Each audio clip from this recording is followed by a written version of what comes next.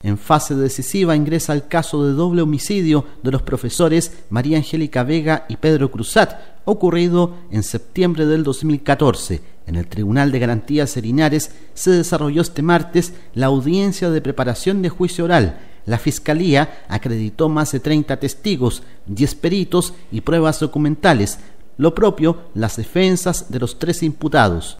La investigación fiscal, a juicio mío, no hay suficientes antecedentes como para acreditar que él fue, en definitiva, el que le propinó la puñalada a los profesores y ni siquiera estuvo en el sitio del suceso. Entonces, obviamente, la discusión se va a centrar en eso, en el juicio oral. ¿Cuántas personas acreditaron aproximadamente en cuanto a pericias, testigos?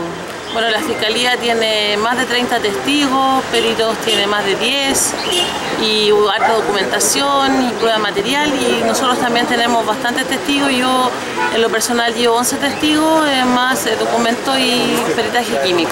La madre de uno de los imputados señala que esperan se pruebe la inocencia a lo menos de su hijo. Y tengo testigos de afuera, de todo, porque estábamos en una asado esa noche nosotros en mi casa cuando pasó eso de ese homicidio de los profesores.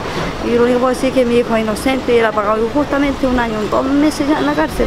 Yo he dejado aquí en la calle, sufrió mucho por todo esto que pasó, no duermo una noche. Nada, y estoy sola, no tengo a nadie. Las zapatillas que le pillaron a mi hijo eran mías, yo se las pasé para ir a comprar y se las quitaron a él como a los 6 meses después. Él salió a la calle y mi hijo... Y lo mandé a comprar yo con las mismas zapatillas que dicen que están en lugar del homicidio. Esas zapatillas no tienen nada, que son mías.